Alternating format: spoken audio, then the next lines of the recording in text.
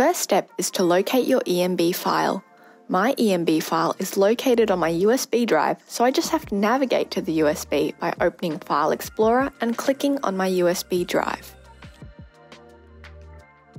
To open the design, I double-click on my EMB file. As you can see here, the file is opening with an app that isn't what I want. Or maybe for you, it's not opening with anything at all.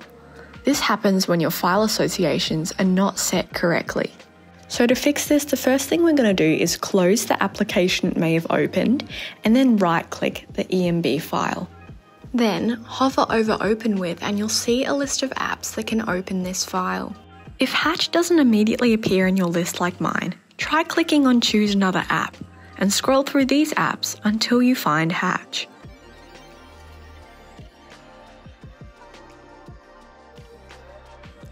If it's still not visible here, you can click Choose Another App on my PC and browse for the program manually. For Hatch Embroidery 3, click on the Wilcom folder.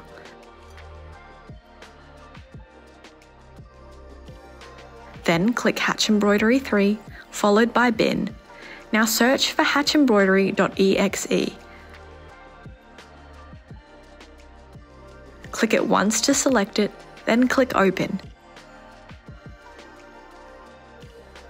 Now you should be able to select Hatch from the list of apps.